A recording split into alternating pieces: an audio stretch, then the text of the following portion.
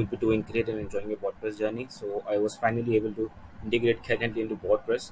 It was not so easy, but finally got to do it. So let me just show you guys it on a quick loop. So I'm on my, like, it's a normal URL, file URL over here. I will needed my BotPress bot over here. Let's go through it. Currently I'm not using proactive trigger, so I have to start the chat.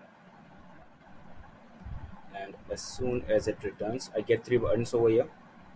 And when I select on book a meeting, click on book a meeting, what it does is it opens Calendly in a whole new pop-up window.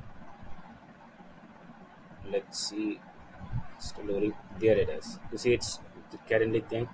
Everything right over here. You can select the time, you can select the date, you can change it, and when you click on next, you get the whole similar experience. Previously, I was trying to integrate a Trident over here in the chat box, but it was not very clean over there. So I wanted to do it in more user, better user experience. So that was a pop-up. So let me know what you guys think. I think it's a great thing.